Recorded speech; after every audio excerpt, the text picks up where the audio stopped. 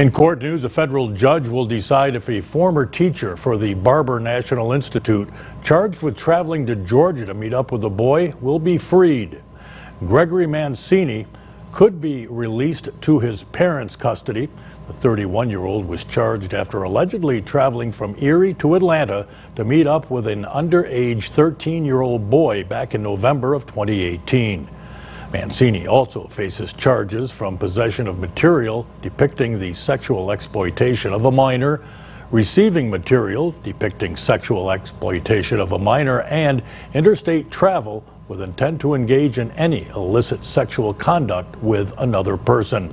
Now, during the nearly 2-hour hearing, a federal judge said he needed to review the material more in depth, saying he does not have confidence Mancini would not engage in illegal activity.